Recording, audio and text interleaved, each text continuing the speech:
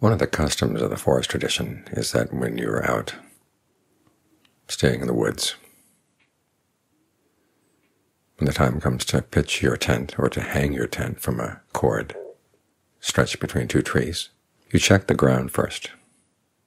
Look all around, make sure there are no ant nests, no rocks that are going to be uncomfortable. Smooth things out. It's a place where you're going to meditate. It's a place where you're going to lie down and sleep. And you make a vow. Once you've set up the tent, you're not going to move it. So you look very carefully before you set things up and make your final decision. In the same way, when you start your meditation, you've got to check things out in the body. This is the place where the mind is going to settle down. Your awareness is going to fill the body. You're going to inhabit the body. So make sure it's a good place to be.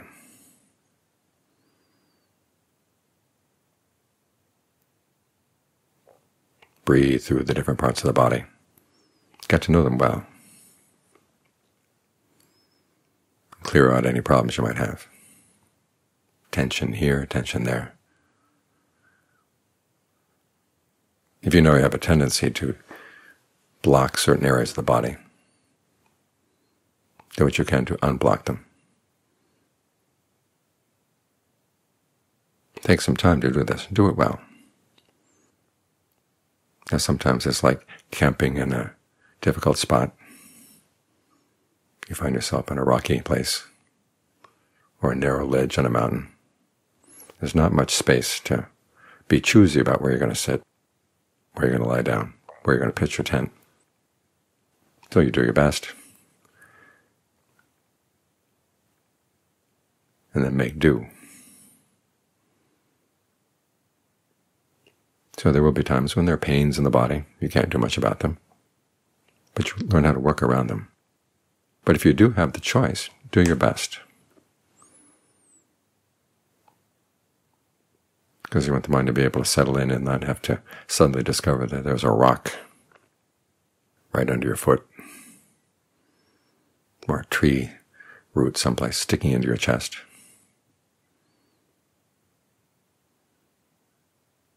Because once you've made all the adjustments, you want to settle in and just learn how to stay. Develop a kind of tenacity to the meditation where you really hold on to one object all the way through. There's a tendency when you're working with the breath for the mind to have its pauses and its phrases, you might call them, the way music is phrased.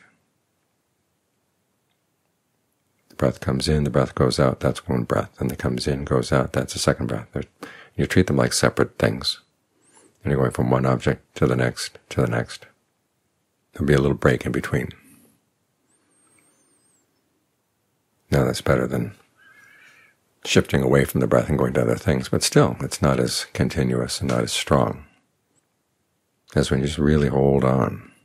This is one of the reasons why Ajaan Lee recommends that when you've worked through the different breath energy channels in the body, got everything all connected, you have a spot where you stay focused. You hold on to that spot. You have a perception about it, maybe just a feeling in that spot, or you may have a mental image. You hold on to that, and you resist the temptation to drop it in between the breaths, so that the out-breath goes into the in-breath, and the in-breath goes into the out-breath, and it's all one element. And you can really stay there.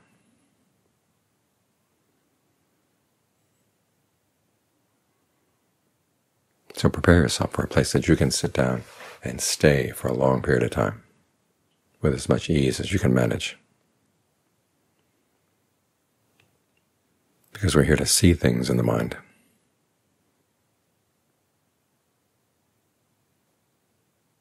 And the best way to see subtle things in the mind is to be as still as possible, so that the slightest disturbance, the slightest movement will be clear.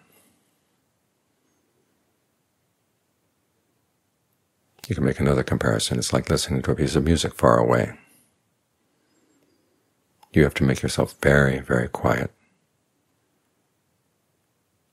so the sound of your body doesn't get in the way of the sound of the music. The sound of your thoughts doesn't get in the way of the sound of the music. You want everything to be as quiet as possible, so you can hear those subtleties.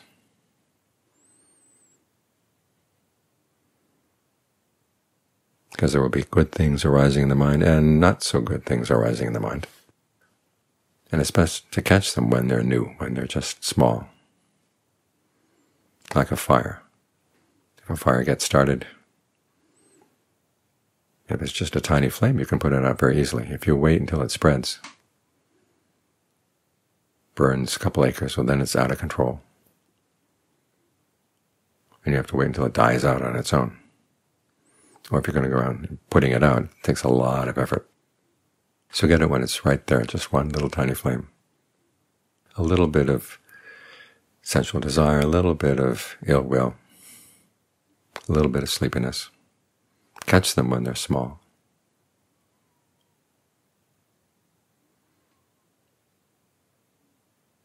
And as for the good things that arise, we've all read the different stages of jhana that you can go through. Especially as you're first exploring them. It's not the case that you will clearly go from one and then into the next with a clean break.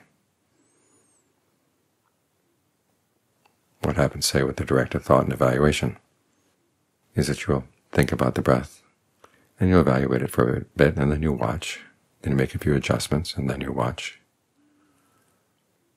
And there's just the watching. Then it's not quite right again, though, you evaluate it some more. But there will be pauses between the evaluations. And then finally you realize you can stay in the pauses. You don't need to evaluate things again. Everything is just right.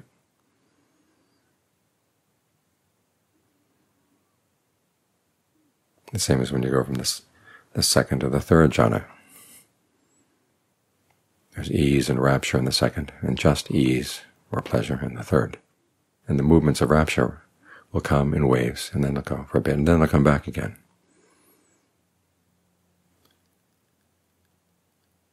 And then after a while you begin to realize it's actually more pleasant when the waves have gone. You're not riding them. So you focus in on that level of energy that's free of the waves of rapture.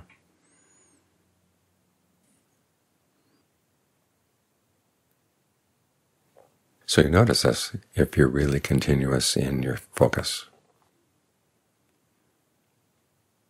And you begin to see, even with a continuous focus, there will occasionally be a little bit of evaluation around it to make sure it's going okay.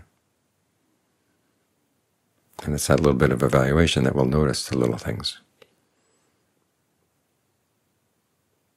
Other times you turn that off and you're just there with the focus, drilling into that spot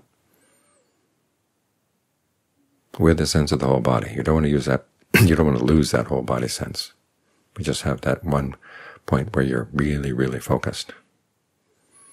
It's like looking at a painting. You can focus on, say, if it's a painting of a person, you can focus on the eyes, you can focus on the background. That doesn't mean you don't see the rest of the painting. It's there.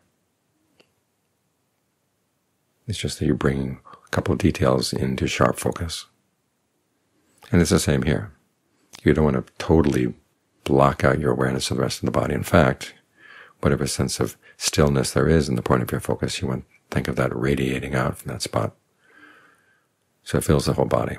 The stillness spreads just in the way you would spread the breath before. And John Lee makes this observation. In the beginning, you're chasing the breath through the body. And there will be a sense of the energy flowing through the blood vessels and flowing through the nerves as you breathe in, as you breathe out. But when you've got your point of stillness in the midst of the breath, you begin to realize, okay, there are other points of stillness in the body, other areas of stillness. You can connect them up. And it's as you focus in on that still breath and perceive it as a still breath and not just as a part of the body that's not breathing. It's just a different kind of breath, a different kind of energy.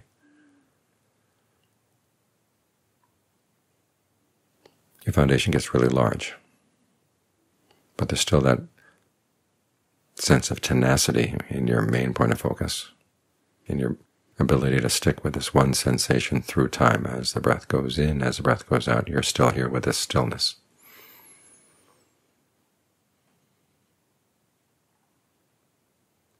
And you can stay here because you prepared the place. You prepared your sitting cloth, your sleeping cloth, the spot where you're putting your tent. You did all the preliminary work, and now you can enjoy the fruits of your labors as you teach the mind to be really tenacious and really still.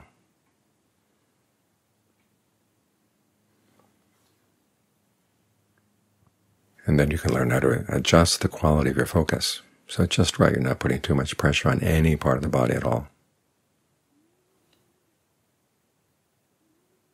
Even your main focal point, you have to learn what's the right amount of pressure to stay, but not interfere with any of the flow of the breath.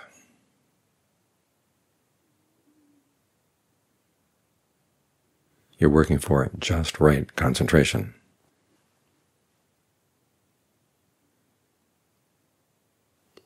Beginning with the beginning steps, choosing your spot, cleaning things out, getting rid of any disturbances, going all the way through.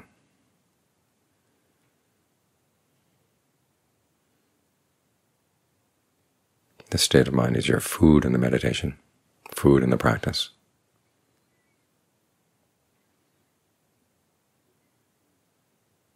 When the mind is well fed like this, then it's willing to start understanding itself, stop hiding things from itself.